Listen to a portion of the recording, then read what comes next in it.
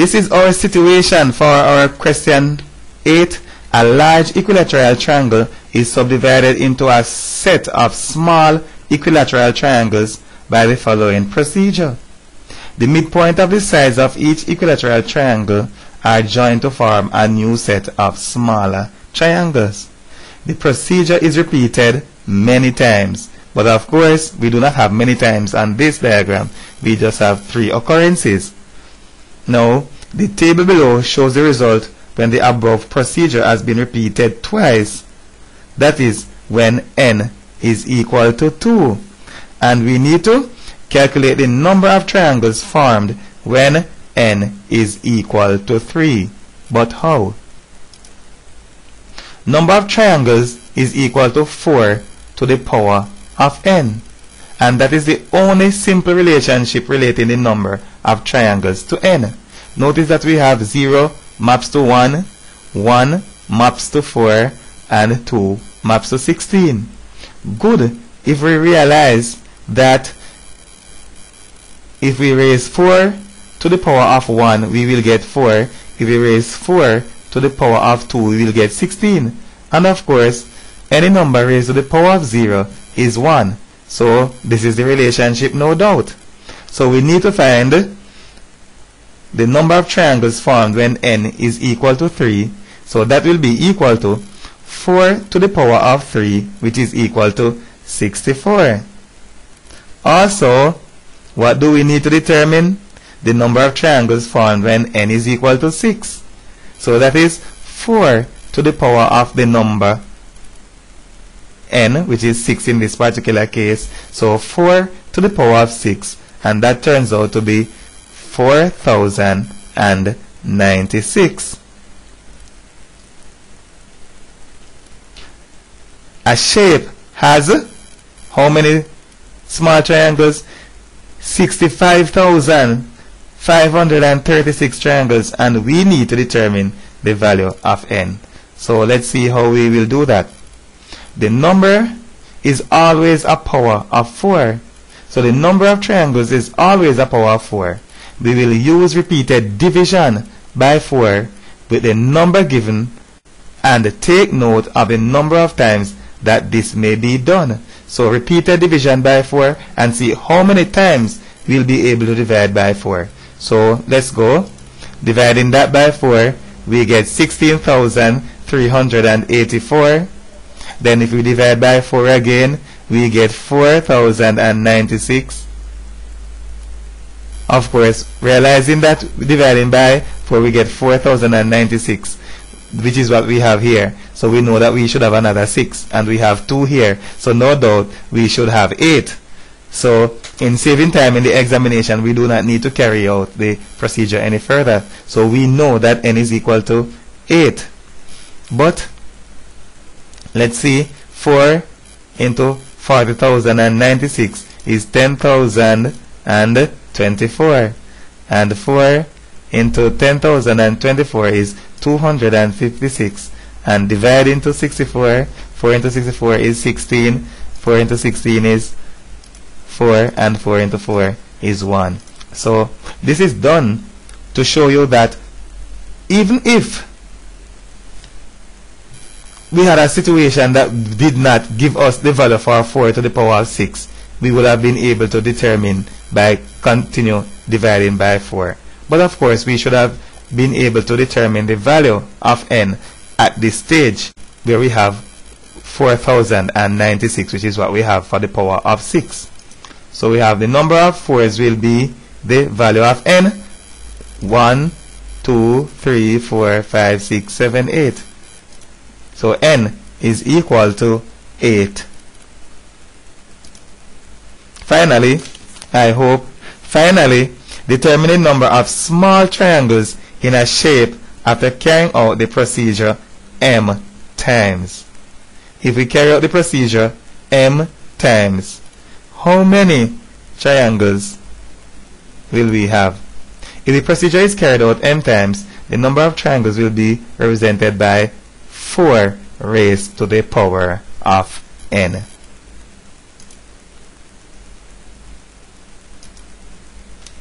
We will continue by factorizing a trinomial.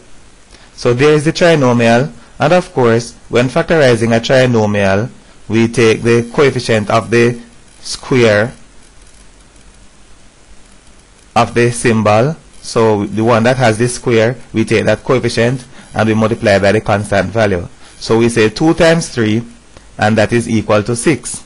So we are searching for the two numbers that will multiply to give a positive 6, and when we add them we get a negative 7. Those two numbers are negative 6 and negative 1, and they will become the two middle terms of the quadratic expression. So in factorizing a trinomial we need to resolve this middle term into its two components, and the coefficients of the two middle terms will be determined by the process that we have just followed. And of course we are going to write the expression as a quadratic, or in 4 terms. We will use factorization by grouping in this one also. So we are going to take the first two terms and factorize them, of course making use of the common factor.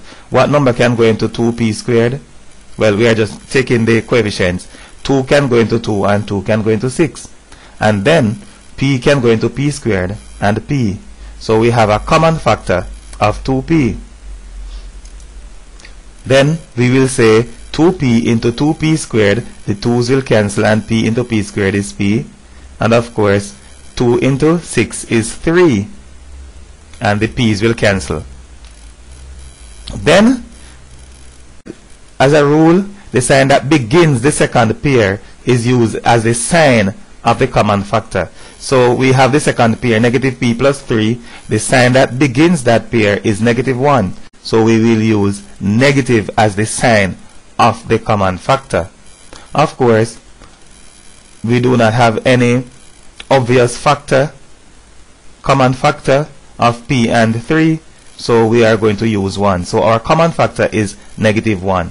So negative 1 into negative p, so that's a negative into a negative, it's positive, and then negative into positive is negative. So when we are factorizing, we find the common factor and we divide through by the common factor sign and all. We have a common factor of p minus 3 here, there, so we have p minus 3 is the common factor, and of course 2p minus 1 will occupy the second pair of brackets. Of course, this 2p minus 1 did not appear in the brackets by magic, as we will see in the next problem that we are about to solve. Of course, Richard J's mathematics resources can be consulted to justify the placing of 2p minus 1 in the other bracket, which is, of course, we might think automatic, but there is a very serious principle behind that which justify its correctness.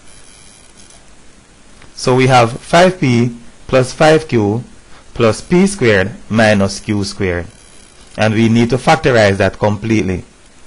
Here we have no problem seeing a common factor of 5. Here we should have no problem either, but sometimes students expect to see the difference of two squares all by themselves, way out there in the wilderness. So there is nothing to see but the difference of two squares. But we will not see that all the time. We see a difference of two squares right here, and it's also involved in an expression in such a way that it is not the only thing there to factorize. So of course no problem seeing the common factor here of 5. So we take 5, and of course p, 5 into 5p is p, and 5 into 5q is q. Here we have difference of two squares that we usually factorize by sight, p plus q, p minus q. So let us go straight ahead and do that.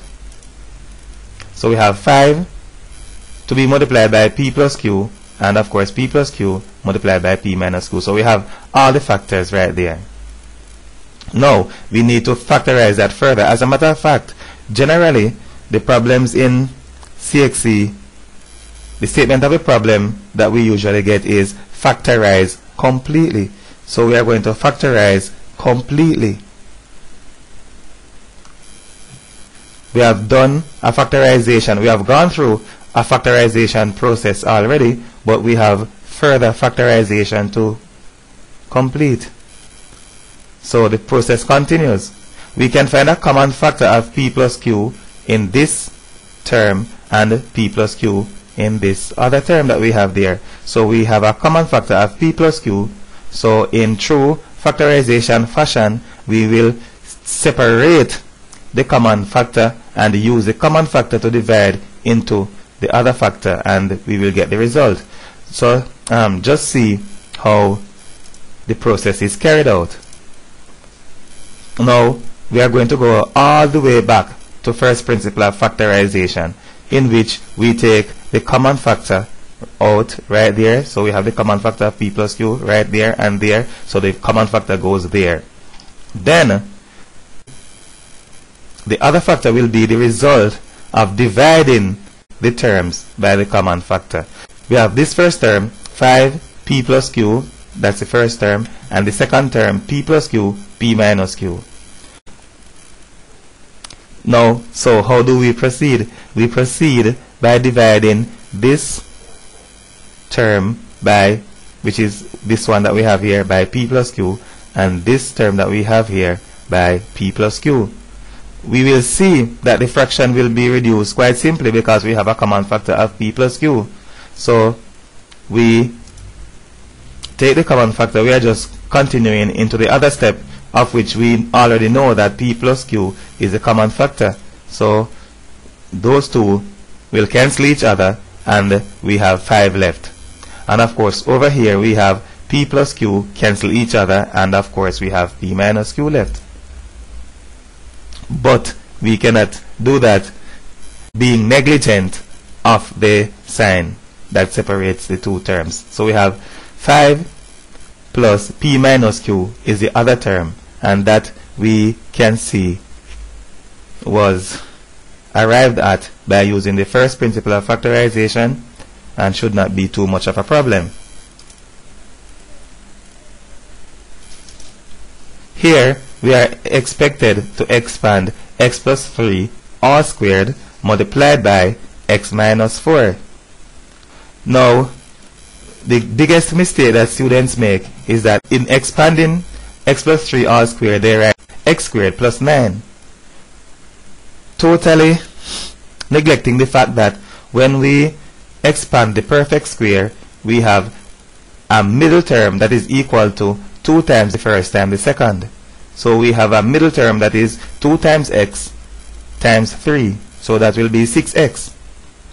The first factor of the expression is a perfect square. We should be accustomed to writing down the expansion in one step. That is what is expected at the CSEC level, that we can write down the expansion of a perfect square in one step. And of course, this is our perfect square. The square of x is there, the square of 3 is there, and of course our middle term, that is the one that we forget, generally forget, x times 3, and the result is multiplied by 2. So the middle term is 2 times the first times the second, and then we multiply by x minus 4. Now what do we expect? Well, we are expected to multiply all of this by this. And of course, let us be systematic about it. So use the x to multiply each term in the first bracket.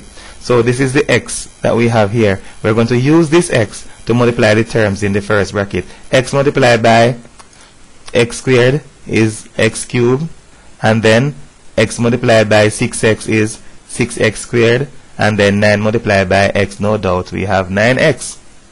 What do we do next?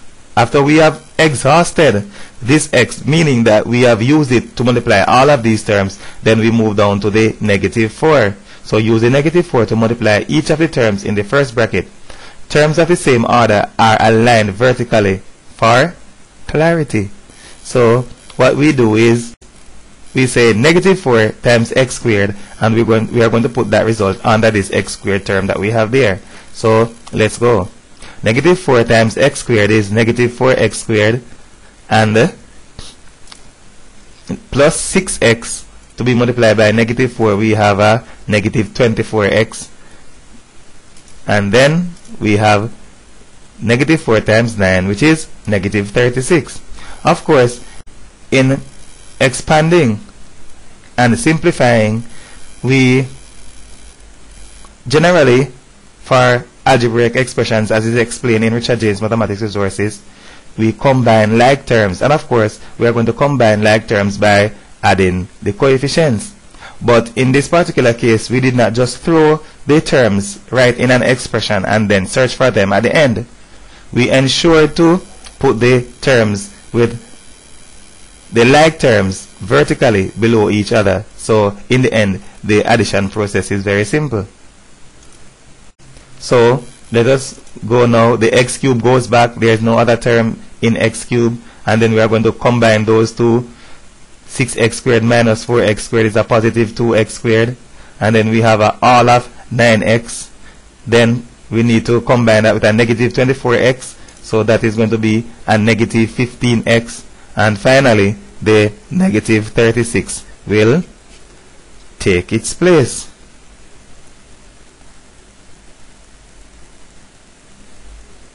Right. And of course, we were expected to give our answers in descending powers of x. That means we have the powers of x decreasing each time. So this is x cubed, x squared, and when we do not see an index, we know that that is x to the power of 1.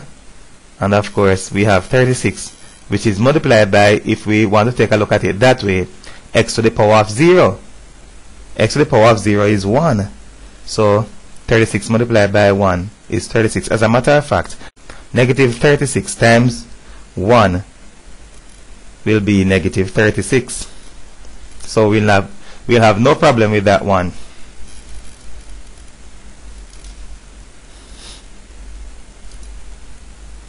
There we have an expression, and we are going to write it in the suggested form, and the suggested form requires a completion of the square, or completing the square.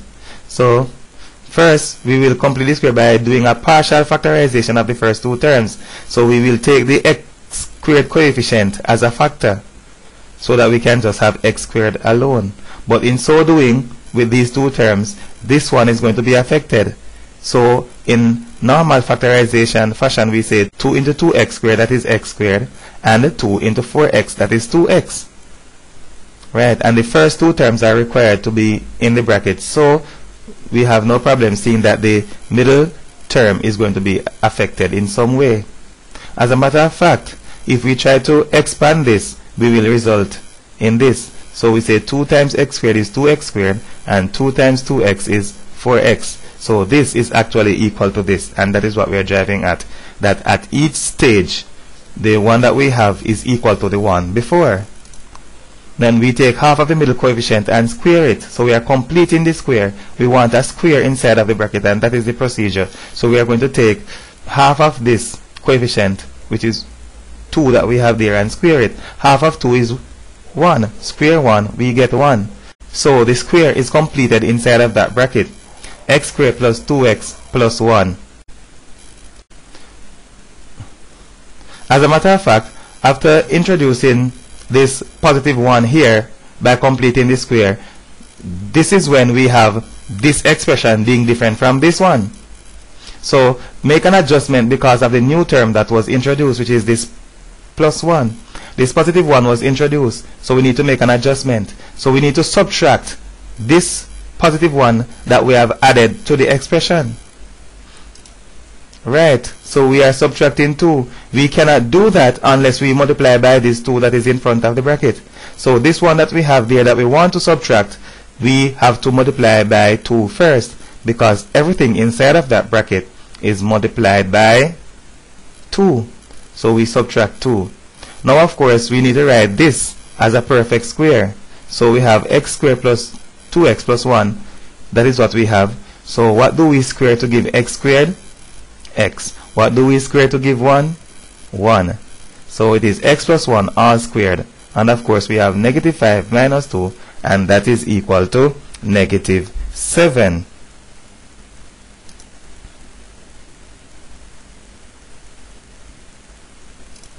We need to state the equation of the axis of symmetry. The axis of symmetry will cross the x-axis where the expression enclosed in brackets is equal to 0. So we have where x plus 1 is equal to 0.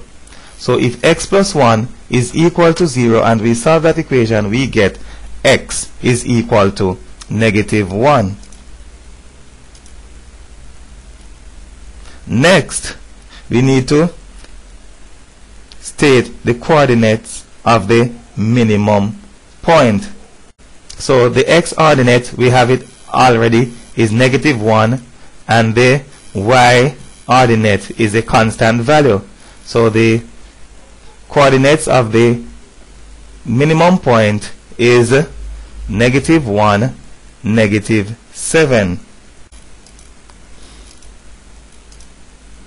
The minimum point and the axis of symmetry are required in the sketch. So we are going to sketch the graph, but the 2 points of interest are the minimum point and the axis of symmetry. So let us show the x and y ordinate associated with axis of symmetry and the minimum point. So the axis of symmetry has equation x is equal to negative 1, negative 1. So that is the axis of symmetry. And of course, the minimum point is negative 7 for the y value. So we have a negative 7 right there. The minimum point on the graph should coincide with negative 1, negative 7, which is this point that we have right there, which is this. The curve also needs to be symmetrical about the line x is equal to negative 1. So let us cause that curve to be symmetrical about the line x is equal to negative 1 and the minimum point to be negative 1, negative 7. And there we have our sketch of the curve as required. Number 10. Pam visits the stationery store where she intends to buy X pens and Y pencils. Pam must buy at least 3 pens. So X pens, X is the number of pens. So at least 3, what does that mean? At least 3 means 3 or more. So X is greater than or equal to 3. The total number of pens and pencils must not be more than 10. So we are going to write an inequality to represent this. The total must not be more than 10. So if it is not more, it may be equal to 10 or it may be less than 10. So we have the total, the sum of x and y, not more means less than or equal to. So x plus y is less than or equal to 10. Each pen costs $5 each and each pencil costs $2 each. More information about the pens and pencils is represented by an inequality that we have right there. So we are required to interpret that inequality in a verbal way. Write the information represented by this inequality in your own words or in our own words. That's what we are required to do. The cost of each pen is $5 and the cost of each pencil is $2. So each term on the left hand side has the number of items multiplied by the cost of each. So this is the number of items and we multiply by the cost. Number of items multiplied by the cost. So if we are multiplying items by the cost and adding, we are looking at the overall cost. The total amount spent buying pens and pencils must be less than or equal to 35.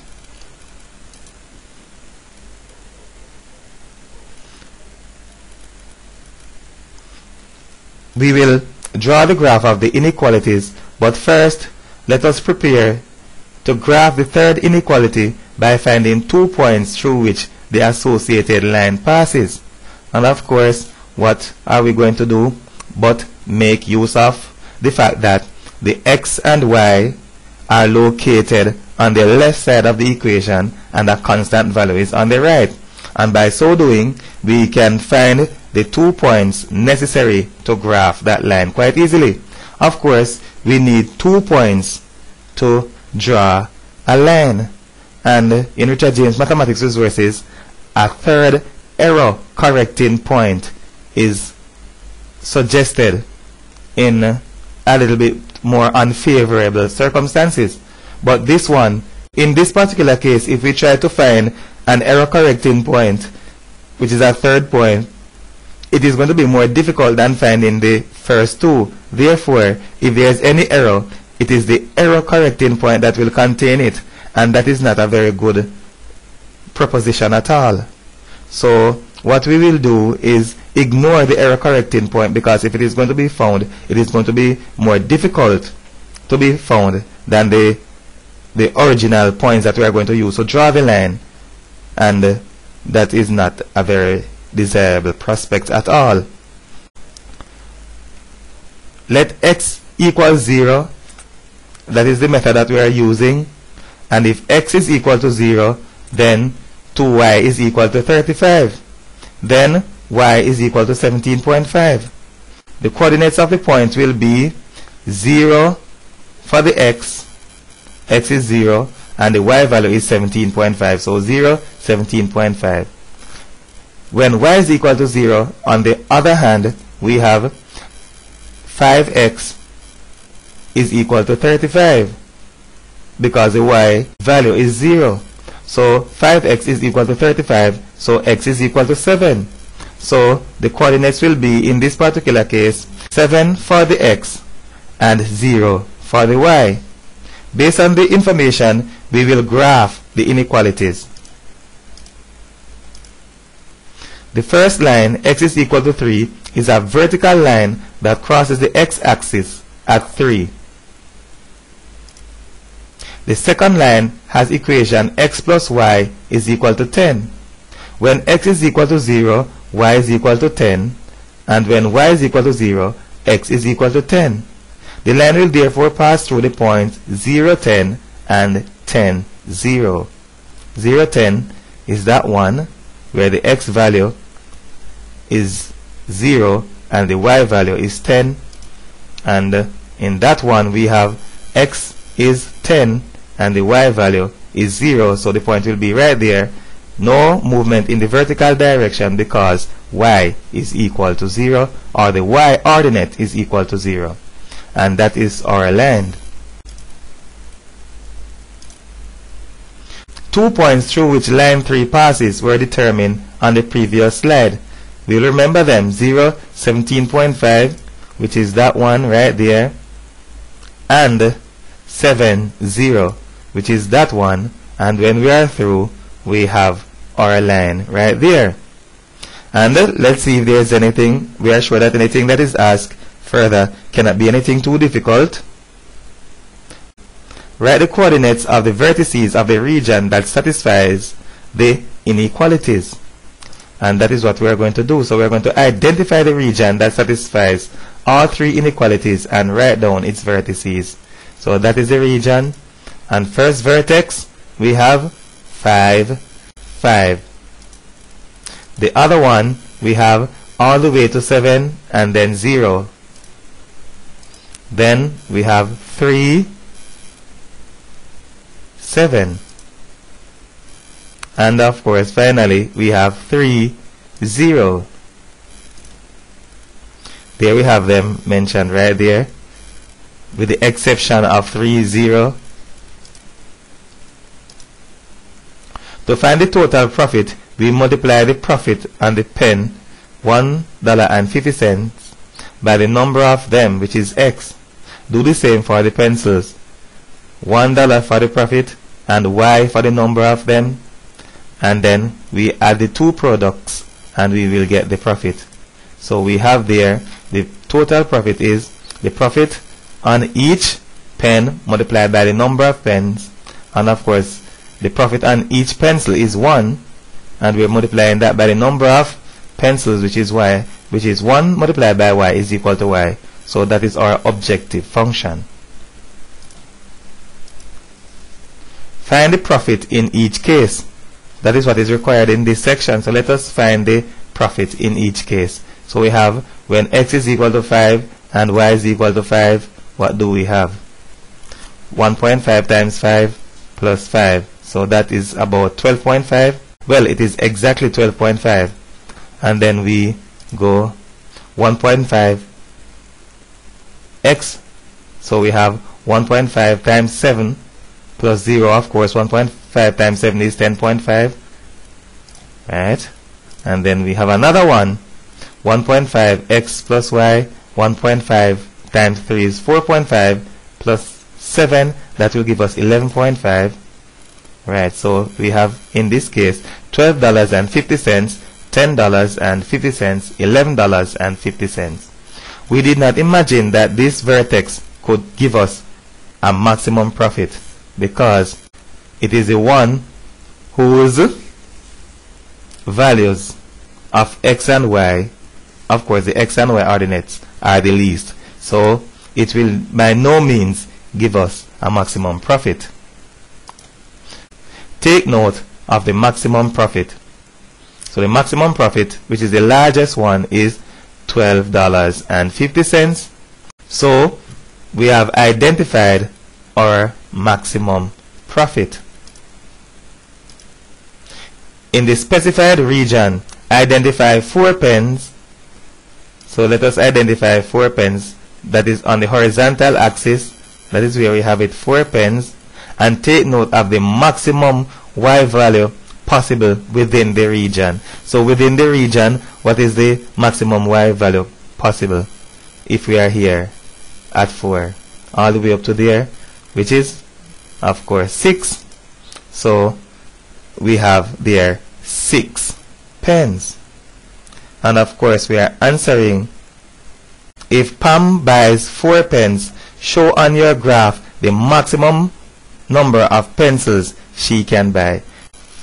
If Pam buys 4 pens, what is the maximum number of pencils that she can buy? And that is what we have discovered just now. We will move merrily on. Well, I think that we are going to have a lot of fun there. The 2 circles with centers P and Q and radii 5 centimeters and 2 centimeters respectively are drawn so that they touch each other at T, and a straight line XY at S and R. So we have a straight line like that, which is the one that we see right there. Now, state with a reason why PTQ is a straight line. We need to state why PTQ is a straight line. Both circles will share a common tangent at the point T. So we are going to see if we can explain why PTQ is a straight line. So both circles will share a common tangent at the point T. PT is the radius of a large circle and is perpendicular to the tangent. No problem. Then what? TQ is the radius of the small circle and is perpendicular to the tangent.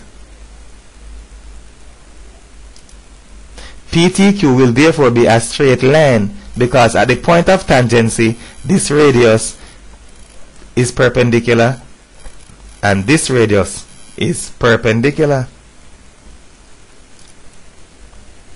Next, we are going to give or find the length of PQ, and we are going to give reasons. So find the length of PQ. PT is the radius of a large circle, which is 5 centimeters. TQ is the radius of a small circle, and that is 2 centimeters. So if this is 7 and this is 2, then no doubt PQ will be 5 plus 2, which is equal to 7 centimeters. So we need also to state why PS is parallel to QR. So see if we can do that. Why PS is parallel to QR. The line XSRY is a tangent to both circles. So it is tangential to both circles. PS and QR are radii of both circles. And we know that the radius and the tangent are perpendicular to each other. So PS and QR are both perpendicular to the line XSRY and are therefore parallel to each other. Now we need to do our calculations. So let us calculate the length PN. So show N on S such that QN is perpendicular to PS. So N, as the information state, is the point on PS. So N is on PS in such a way that QN is perpendicular to PS, and that is what we have right there. So we know that QR is equal to SN is equal to 2 centimeters. Good. And then the entire length PS is 5 centimeters. So if we have 2 centimeters here and the entire thing is 5 centimeters, what do we know? PN is equal to 5 minus 2, which is equal to 3 centimeters. So that is not an alarming result at all. Need to determine the length of RS. So remember, PQ is 7 centimeters. We are making use of things that we have known so far. PQ is 7 centimeters. And we need to find the length RS. So we need to find RS. Kind of look a little bit far-fetched, but we will show in a short while that it is well within our grasp.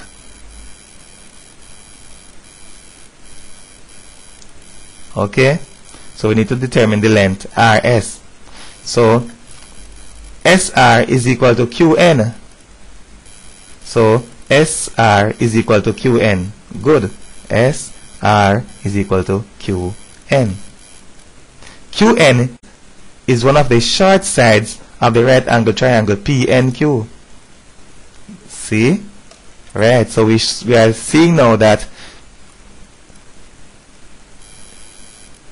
QN is one of the short sides of the right angle triangle PNQ, which is that right angle that we are talking about. With the lengths of the other two sides known, we may use Pythagoras' theorem to find the length of NQ. Hence SR, because NQ is equal to SR and we want to find RS or SR. So if we find NQ, then we would have found SR.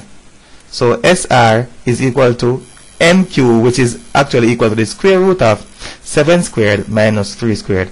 Do not forget that what is known here is the long side or the hypotenuse of the right angle triangle. Therefore, we need to determine the length of one of the short sides. So it is not going to be 3 squared plus 7 squared, but we are finding a short side has to be what? 7 squared minus 3 squared. As a matter of fact, if we use plus 3 squared here, the result will be greater than 7, and we will have one side of a right angle triangle that is longer than the hypotenuse, which of course we know to be a total impossibility.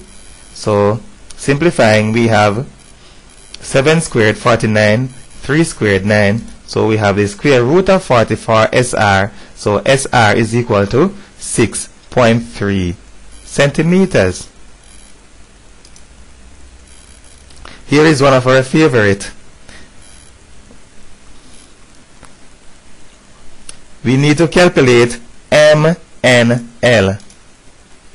We need to calculate MNL. And what do we know? We have two angles are subtended by the same chord. The angle at the center is always twice the one at the circumference when they are subtended by the same arc or chord. So the angle at the center is twice the one at the circumference, or for the purpose of this calculation, we may say that the one at the circumference is half of the size of the one that is at the center. So we have this angle MNL is equal to a half of this one that we have at the center, and that is 55 degrees. We need to determine LMO. LMO. But we have triangle MOL is an isosceles. Of course, we have isosceles triangle because this is the radius, this is the radius, so those two sides are actually equal. So the triangle MOL is an isosceles triangle in which angles LMO and OLM are equal. The other angle MOL is known. So we have the two equal angles are unknown, and the one that we have right there is the other angle. So that is the isosceles triangle that we're talking about. So LMO is equal to 180 degrees minus 110 degrees divided by 2, because these two angles are equal, and we need to calculate this one. Each one is what? The rest, and we divide by 2. So the result turns out to be 35 degrees.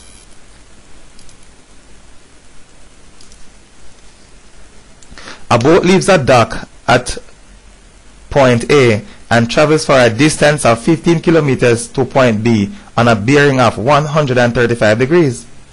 The boat changes course and travels for a distance of 8 kilometers to a point C on a bearing of 060 degrees. Illustrate the above information in a clearly labeled Venn diagram, and we need to show the north direction. So the boat travels on a bearing of 135 degrees. So beginning from north, this may be shown by a line going down below the horizontal and to the right. Now let us show that. There we have it. Notice that if we have north here and we have east there, that north and east will make an angle of 90 degrees. But the angle that we are looking for is greater than 90 degrees. So it needs to go down below the horizontal. Also, a straight line is responsible for an angle of 180 degrees. And we are sure that this is less than 180 degrees, so we will have it between east and south. So 135 degrees will be right there. And of course, our diagram is not expected to be drawn to scale. A change of course requires another north line. Remember that there's a change of course, so we have to have another north line. The bearing is less than 90 degrees. Of course, it is 60 degrees less than 90. The line representing this course should be to the right and above the horizontal. Do not forget that the horizontal is east, which is 90 degrees from north. But it is less than 90 degrees, so we are sure that the angle is to be in this region. There is no trigonometry without triangle, so we complete the triangle by joining the point C to A, the point C to A. The north direction is already included in the diagram as we have there, right? So insert the bearings 135 degrees and 60 degrees, 060 degrees. So we have them right there, 135 degrees there, and of course 60 degrees there. Identify the distances 15 kilometers and 8 kilometers. Good. After we have done that, we are required to make calculations. Calculate the distance AC. We need to find the distance AC. We know the distances AB and BC. Of course, they are given A, B, and BC. They are known distances. An application of the cosine rule requires that we know the angle ABC that the two sides form. So we are going to find AC, which is of course finding the length of any side if the other two sides and the angle that the other two sides form are known. We can use the cosine rule to find the length AC. Now, how do we apply the cosine rule? This squared plus this squared minus 2 times this times cosine of the angle that the two sides form. But in this particular case, we can see blatantly 60 degrees right here, but we do not know the one that we have over here. Extend the north line at A downward. So that is what we are trying to do now to determine this angle. This will give angles on a straight line. So now we have angles on a straight line, and what do we have? If 135 is given, the remainder is 45 degrees. So angles on a straight line, one of them is 135 degrees, the other one is 45 degrees, and 45 degrees go right there. Alternate angles that we generally call Z angles are equal. The remaining portion of the angle at B is therefore 45 degrees. So there we have our quote-unquote Z, and the 45 degrees will be right there. So the entire angle is known. So we have the cosine rule to be applied. AC squared is equal to this squared plus this squared minus 2 times this cosine of 105 degrees. So the entire angle is 105 degrees, and we will apply the cosine rule in finding AC. There we have it. As we explained before, AC squared equal to 15 squared plus 8 squared minus 2 times 15 times 8, or 8 times 15 multiplied by cosine of 105, which we will continue to simplify, and the result is AC is equal to the square root of 351, and that turns out to be 18.7 kilometers. And of course we insert it right there just so that we may be reminded when it becomes necessary for us to use in further calculation.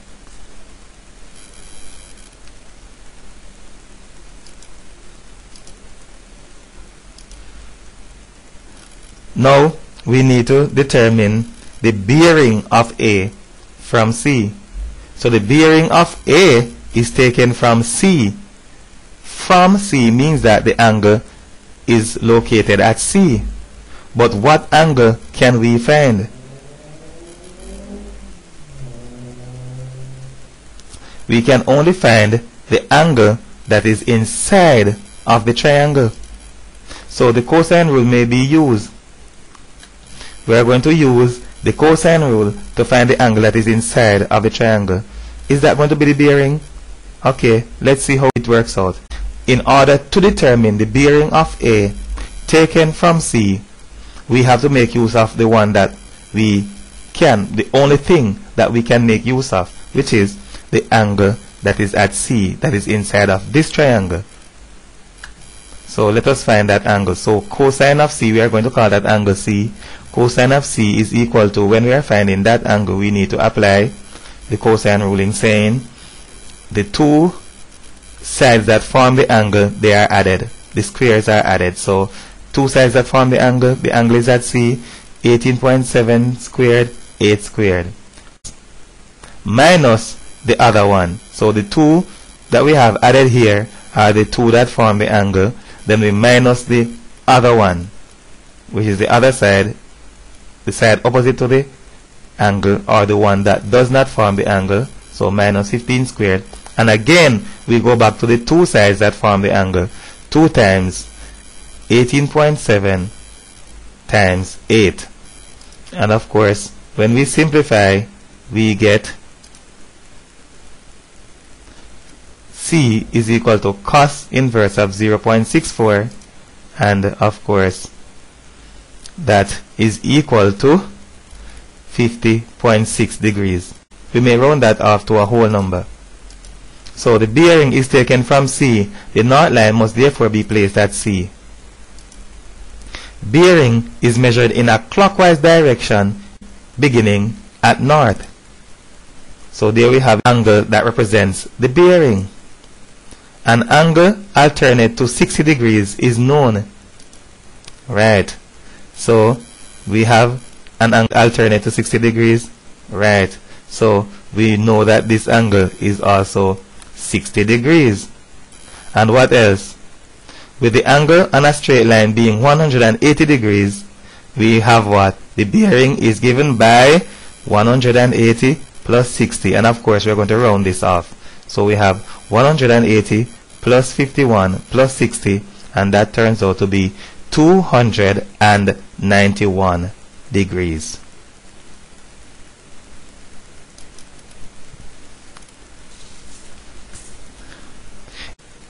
So insert the point X on OM such that OX is equal to 1/3 of OM. So that is what we have also, that OX is 1/3 of OM. We have it right there.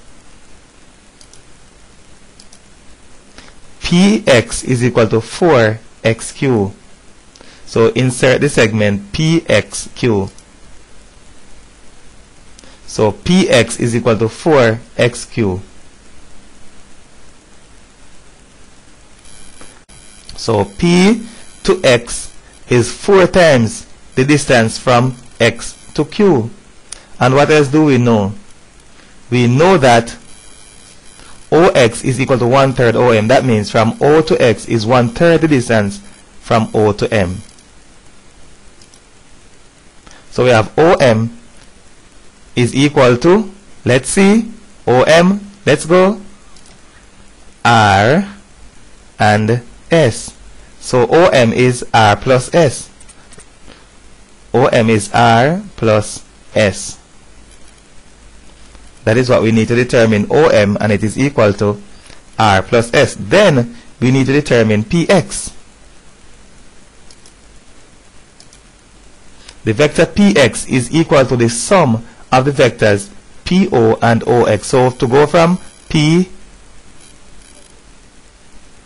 to X, we go P to O, then O to X. So P to O, then O to X. Notice that this is going in the opposite direction to R, and PX is equal to negative R plus 1/3. Remember that OX is 1/3 of OM. So let's go again. Negative R plus 1/3 of OM, and 1/3 of this. So 1/3 of R plus S. 1/3 of all of R plus S. So it is 1/3 of R plus 1/3 of S. When we simplify that, we get negative R plus 1/3 of R. So negative 2/3 of R. So we will put the positive S first. So we'll get plus 1/3 of S, which is 1/3 of S, minus 2/3 of R. So that is what PX is equal to. Then we need to find QM. So let us find QM. The vector QM is equal to the sum of the vectors QX and XM. QX is equal to 1/4 of PX, but it goes in the opposite direction. The vector XM is 2/3 of the vector OM. So the vector QM is equal to the sum of QX plus XM. Let's see. QX plus XM. So it is what? Remember that this is 4 times this. So this that we have right here is 1/4 of the total PX. And of course we know PX already. So we are going to throw in 1/4 of PX, but we know that it goes in the opposite direction. And of course, see, PX goes down like this, QX goes up like that. So while we are taking 1/4 of it, we need to go in the opposite direction. That means we are going to take the negative of it. So 1/4 of the negative of, right, and that is going to be included, and of course we have xm going from x to m. So let us work that out. Of course xm is equal to 2/3 of OM. We know OM already, but xm is 2/3 of OM based on the instruction that were given about the problem at the beginning. So qm is equal to, let's go from q to m by qx is -1/4, and that is plus 2/3 of.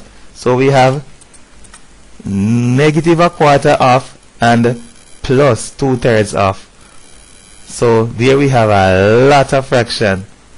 So we have a fraction soup right there. So we have now, expanding this, we have -1/12, no problem, and of course this 4 will cancel with this 2, so we have -1/6 to be multiplied by a negative, so we have a plus there. So we have a positive 1/6 of r. Over here, no problem, seeing that this is 2/3, so 2/3 of r, 2/3 of s.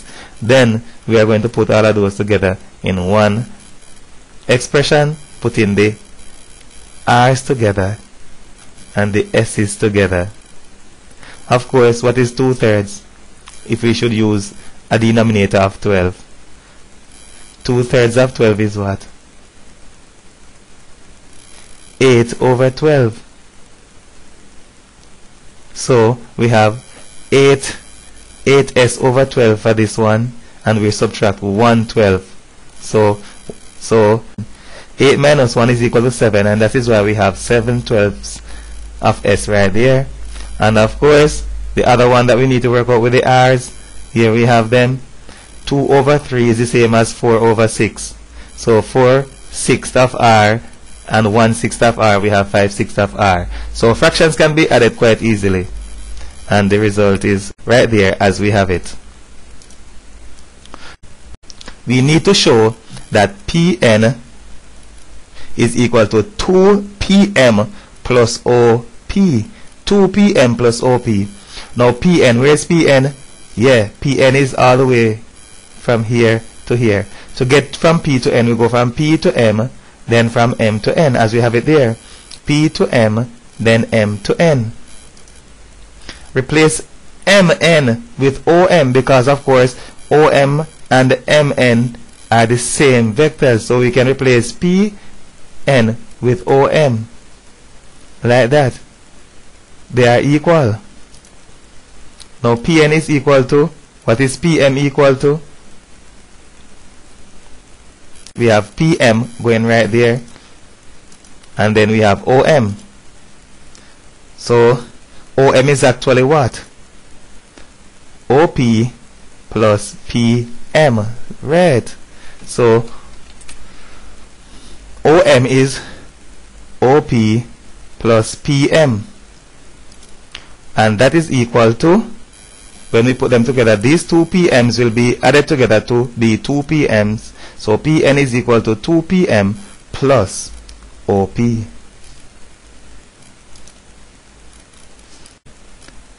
Now we have a matrix D right there, and we are told that it is singular. So we need to determine the values of P. If the matrix is singular, its determinant is equal to 0.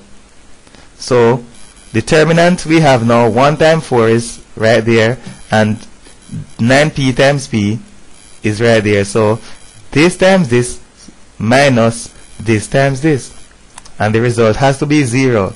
So this is 4 minus 9p squared is equal to 0, and no doubt we have the difference of 2 squares. And we are going to solve that equation for p and see what we get. P is equal to plus or minus 2/3. So we have a system of linear equations. First, we need to write the equations in matrix form. There we have it. The coefficients of x and y will be in 1 2 by 2 matrix, x and y will be in a vertical column matrix, and of course the answer is in a column matrix, and we are going to follow the instruction. We are not going to jump and just solve the equations. We are going to follow the instruction, giving the examiners what is required instead of demonstrating that we are good at mathematics. So we have written the equation in the form. Then we need to calculate the determinant of A. So do that. We are given marks for everything that we are required to do. If they say find the determinant, by finding the determinant we will get marks. So the determinant will be 2 times 4 minus 3 times 5.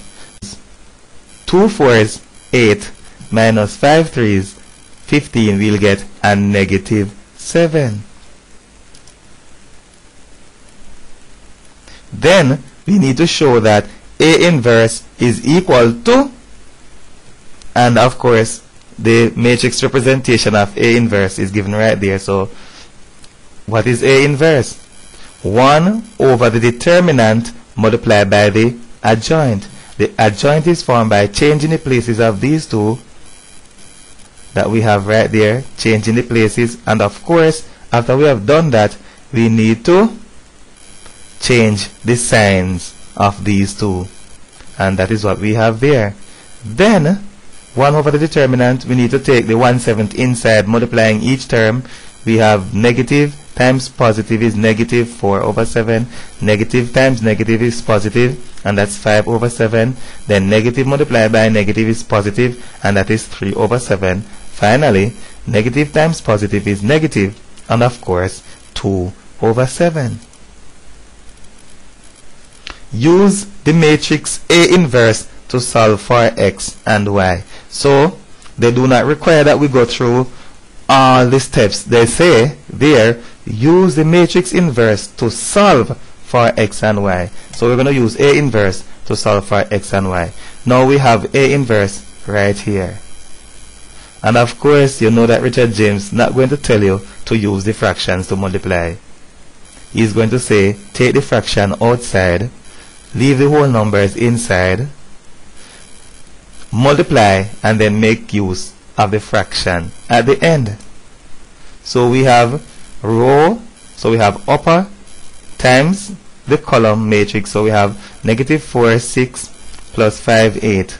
So negative 4 6 plus 5 8. Down here we have 3 6 plus negative 2 8, and of course negative 24 there and positive 40 there.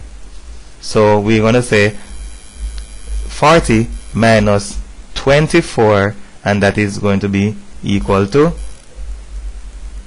16. And of course